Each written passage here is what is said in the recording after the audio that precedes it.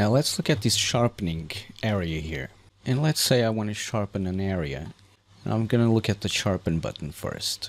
And if I just unmask an area here and I press my sharpen button,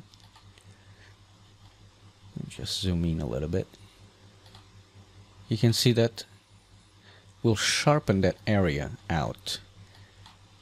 And just that area that is unmasked. So you can use sharpen to sharpen certain areas of your model like that. Really easy.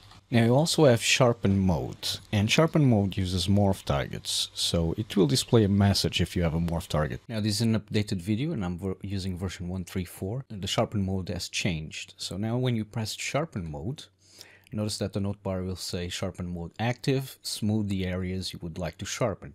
So I can go around and just press shift and start smoothing some areas here on my mesh. And the more you smooth, the more it will sharpen in the end. So if I just do some smoothing here, like that. And then when you're done smoothing, you just have to unpress sharpen mode and all those areas will get really sharpened.